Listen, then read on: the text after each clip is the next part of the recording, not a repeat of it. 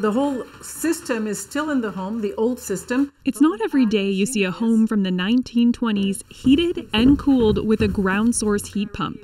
Oh, it's warm. You can feel the warmth. This is the water going through the radiators, exactly. It's a pioneering setup. This geothermal system is retrofitted to work in an older home and shared. 7 apartments in neighboring buildings, all hooked into wells dug in this backyard 150 meters underground. This is what's coming from his house into mine. So this liquid goes into the thermal pump and back to the earth. It's taken 6 years to get here. There were roadblocks, delays, and challenges. A few people did back out, yes, and a few lost interest.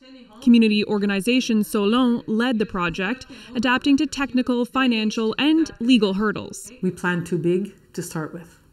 So the plan was 3 alleys, digging through the alleys, connecting everybody, and that was big.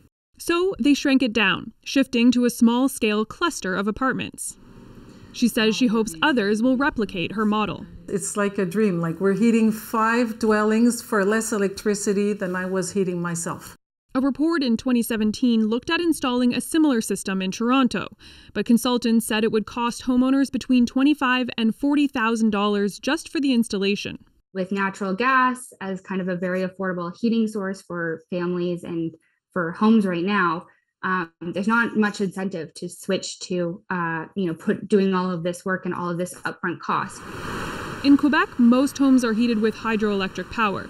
For now, Hydro-Quebec is mainly encouraging geothermal systems for new buildings. That program does target buildings that are the best suited for the solution. So we have 8 wells. But she insists more people can do what she did by sharing the cost between neighbors and with the help of government subsidies. You just have to have people who want to do it. It's so simple. Jayla Bernstein, CBC News, Montreal.